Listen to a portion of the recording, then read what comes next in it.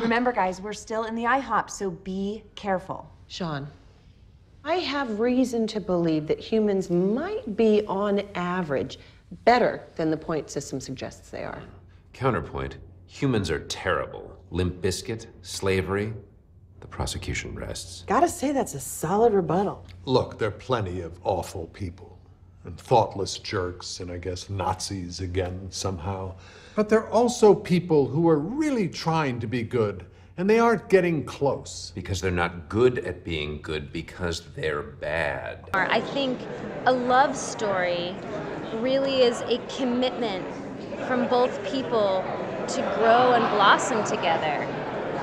And once that commitment is made, it begins, and the great example Mike's given is that you don't find your perfect person. You become either the perfect person that someone wants to find, or you find someone, you make a ton of mistakes and you grow together, and that is the love story.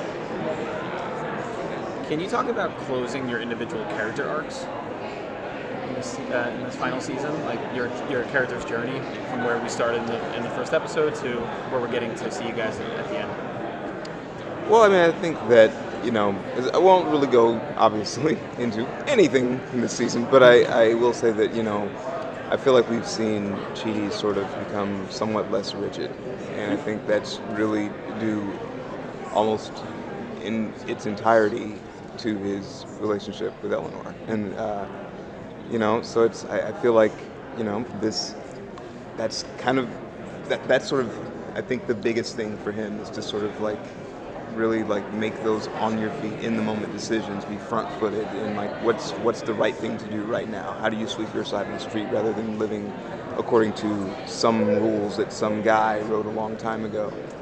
I think that's the sort of thing I'm trying to navigate. I think. Oh, I'm sorry. I was going to say, I think what I've loved about Eleanor is that she started out feeling like everyone was against her. Something had happened to her.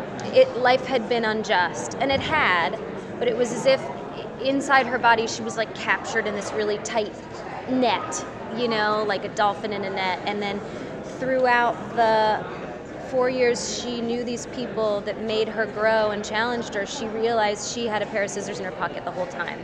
And then she wasn't waiting for someone to cut her out of the net. She had it, all the answers. And it's not a key to a cage she can open. It is a series of tiny snips, and that is how your heart stops hurting and your soul feels better and you feel confident about who you are. And by the end of this show, by the end, where we are right now even, I like that Eleanor likes herself. I like that Eleanor started out hating everybody else, held a mirror up, and said, oh, I could be the one to change. Maybe I'm the common denominator. That to me is an incredible life lesson that I will teach my kids. It's like tough love. No, maybe you're the common denominator. Take a minute just to consider it. Eleanor considered it, she grew, and that's one of the most beautiful things I've been able to be a part of as a performer is showing someone shed that skin and begin to like herself again. It's your final season. What are both of you the most proud of that you've done on this show? Not mess up. Not mess up the show. Right. I mean, Mike's writing is so good that every morning you really are hoping that you will live up to the words. That's truly it. It's like we get delivered these scripts that are, in our opinion, perfect, and then you get on set, and the hope is just that you make them proud. What is that about? Some sort of weird... And everybody's bringing their A game. Yeah. You know, and so you want to make sure you are rise to that part level. of the team. Yeah, it rules. Will we get a fight between Bad Janet and Good Janet? Will we get a fight between? Bad Janet and Good Janet. That's a great question. I don't know. No, you'll get something way more interesting. Ooh! Awesome. Can I get a social? Sure, you will. Okay. Mark my words. Thank you guys. No, I'm not through. Give me one. Come on. Will Michael ever get to go to the good place?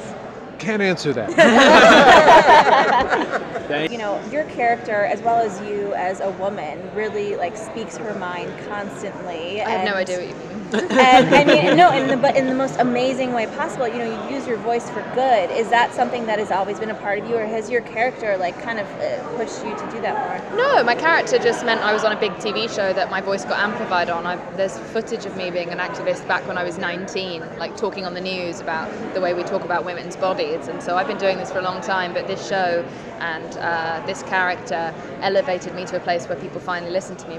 We only listen to privileged people. When I was marginalized and poor and anonymous, and I was saying the same things I'm saying now, no one listened to me. But people listen to me now with privilege, and I understand that sometimes people think I'm too privileged to speak out, but if I don't, who will? Because we don't listen to the people that we should be listening to. Where do you want to see Tahani end up? I mean, she's gone through a real journey. I wish she would find some sex and love. I would love for Tahani to find real love, but I would like her to make peace with her parents. I would like all of us to make peace with our goddamn parents. I think that her storyline says so much that we miss about the impact your parents have on you for the rest of your life and the way it seeds in and out in all these different ways. And I think it's something to really pay attention to. It's a really important conversation. And I'm really glad it happened in such a stupid way with so many amazing name drops. There's so many things when I watch your character. I'm like, he's thinking something. He's smart. But he's not saying it because he's not very good at expressing it. Are there any moments in the show that you can kind of pinpoint? It's like, you internalize what your character would have said out loud, but he didn't because he's your character. There are numerous instances, one of the backstories that I have running in my head is that Jason still thinks this is all like a game show or something, and these are all contestants, and that this is all like a game or competition that we all have to win, and the good place is like some sort of trophy or something. That was one of the iterations I had in my head of a backstory. But I think with Jason specifically, it's like whatever Eleanor says or whatever Michael says, no matter how rude it is or wrong it is, Jason will always just agree. Like, you'll see instances where Michael will say something and everybody, each character in their close-up will be like, no, or like, no, that's not right. But Jason's just like, that's correct. He's always backing up his friends regardless of what they say. Awesome. Well, some fans maybe could get a little bit of hope that there could potentially be a spin-off, whether that's web series, anything like, even if it's a flashback to their real lives. Is that a possibility? I mean, look, I remember on Buffy, when I started on Buffy, and anytime we'd kill a character off, we'd say, you have a better chance of being on the show more once we've killed you, because with genre, you never know. And one of the things that's great about The Good Place is the answer is always maybe. You know, there's always opportunity, but it's certainly not our plan. Our plan right now, as of this day, is that this will be the end.